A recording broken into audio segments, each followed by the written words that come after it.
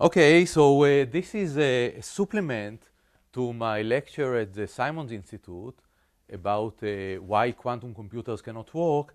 And I want to mention, to discuss a little bit, the topic of topological quantum computing that I didn't discuss in the original lecture.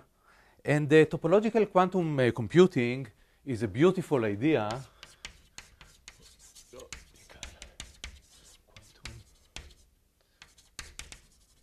Computing. It's a beautiful idea, and the idea is to use ordinary experimental processes to construct highly stable qubits based on non-abelian anyons and related objects, and to perform logical operation on these qubits. So, for example, the first paper by the hero of this subject is Kitaev, and in a paper by Friedman, Kitaev, Larsen, and Wang, they point out that the error rate for topological quantum computing scale like e to the minus alpha L, where alpha is some constant and L is the length scale, and they compare it to qubit models that repair errors combinatorically and that require fantastically low error rates. And although by now these fantastically low error rates were pushed up, it's still a very appealing and beautiful idea. Now, the case for why topological quantum computers cannot work is stronger than the case for why ordinary qubit gates quantum computer cannot work. And it is based on the most basic idea of theoretical computer science, which is the idea of reduction. So let's consider some suggestion for topological quantum computers, or some building block. You have two anyons, which are certain quasi-particles, and these two anyons describe a qubit. And when you push these two anyons apart, then this qubit, you can prove that these qubits become more and more stable. And there are similar ideas based on four particles that you allow to describe a Hilbert space based on the way four particles are, the geometry of the planar geometry of four particles, and those are very beautiful objects. Now, what's wrong with this idea? So now let's try to see what happens. What happened with these experiments that implement such a anion? So we will look at this anion on the left, and here we consider a hypothetical quantum computer that describe on some microscopic level the experiment that leads to this anion. Describe the creation of these anyons. Now, this hypothetical quantum computer is a noisy quantum computer, of course. And for all we know, these experimental processes, they don't invoke any quantum fault tolerance. And this means that the way these anyons will behave can be described by the evolution of a noisy quantum computer without quantum fault tolerance, that doesn't enact quantum fault tolerance.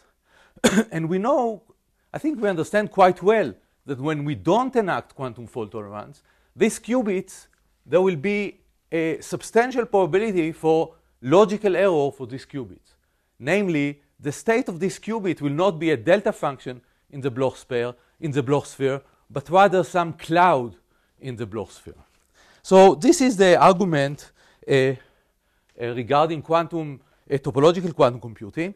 And you know, 2 weeks ago there was the winter school here. John Preskill described me this idea about four particles, and I mentioned to him this argument, and he correctly pointed out that this argument also applies for the Martinez effort that we described in the lecture for creating a superconducting stable logical qubits. There we do use the more traditional qubit structure, but still there is some shortcut, because in this efforts by Martini, by the IBM group that put forward by several theoreticians, in this project we don't create the logical qubits via the full process of quantum computing. There are some physical shortcuts, and these physical shortcuts will lead to non-stable qubits precisely by the same argument. And this argument is fairly powerful. It also applies to several situations of adiabatic computation and other cases. Now, finally, I want to move to talk about a related but somewhat different topic, which is how geometry enters the picture. And you know, my models are geometry-free. And the main reason for it is mathematical elegance. The ordinary noise models involve no geometry. The quantum computer model involves no geometry. And I didn't think that it would be correct to involve geometry in the alternative models. And also, when it comes to quantum computers, since you can implement gates which apply to 2 qubits in complicated ways in 3 space, it's not clear that the spatial geometry give a real restriction. But when we can ask ourselves, is condensed matter physics demonstrate computationally superior quantum computing or high energy physics? And for those questions, the geometry plays a more important role. And let me make some comments about it. I should say that, as I said in the lecture, quantum fault tolerance break the connection between quantum evolution, geometry, and time. So another way to say it is that the failure of quantum fault tolerance is precisely what enables time and geometry to emerge in our physical world. So let me make some comments which were inspired by a talk given here by Frank Westraet, and they are also related to some works that he described by several people, including also Mate Hastings. And Frank described 1, 2, and 3-dimensional lattice models, and he drew a very appealing picture that I want to draw to you now. And Frank's picture described the world of quantum states, this huge Hilbert space of quantum states, and then there are some areas which represent different phases of matters. And the way to describe these phases of matter, there are two equivalent ways. One is by gapped evolution. So equivalent classes for gapped evolutions with local terms. And here when we say local, we mean geometrically local terms. And the equivalent description, where the equivalence is not, I wouldn't say it's a mathematical theorem, but it is based on much research, is low depth computation. And here, because of geometric restriction, the meaning of low depth is much more firm than when we talk about abstract models. So the equivalent class with respect to gapped evolution with local terms are also described with respect to low depth computation, and these equivalent classes are called phases of matter. Now, here this picture leads to the following 3 insights. So the first is that new phases of matters require genuine or deep quantum computing.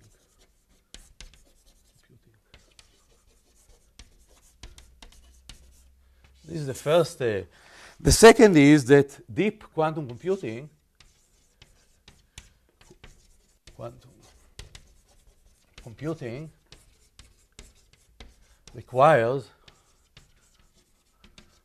quantum error correction. Error correction. And the third insight is that quantum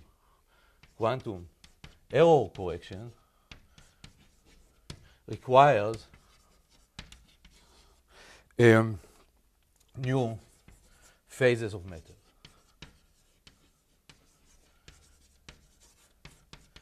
So what you see here is that you have a sort of a vicious circle that in order to achieve new phases of matters in this huge Hilbert space, you require quantum computing. To achieve quantum computing, you require error correction. And to achieve error correction, you require new phases of matters. And this suggests that, at least when we talk about the Hilbert space of pure evolution or approximately pure evolutions, we cannot achieve a deep quantum or demonstrate deep quantum computing in ordinary physics, in condensed matter physics, at least in the context of this experiments.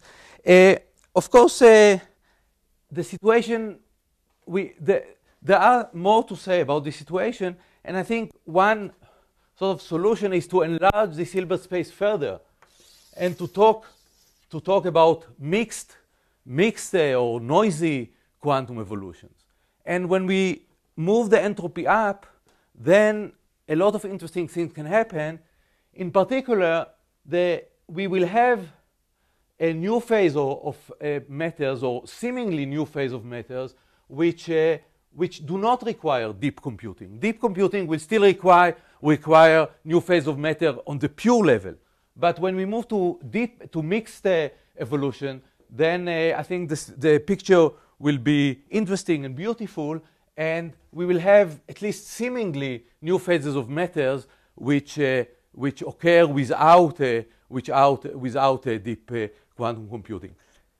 So I think this is quite an interesting question, worth of further study. And let me just end with one fascinating question: is to relate this gapped evolution with local term, or noisy gapped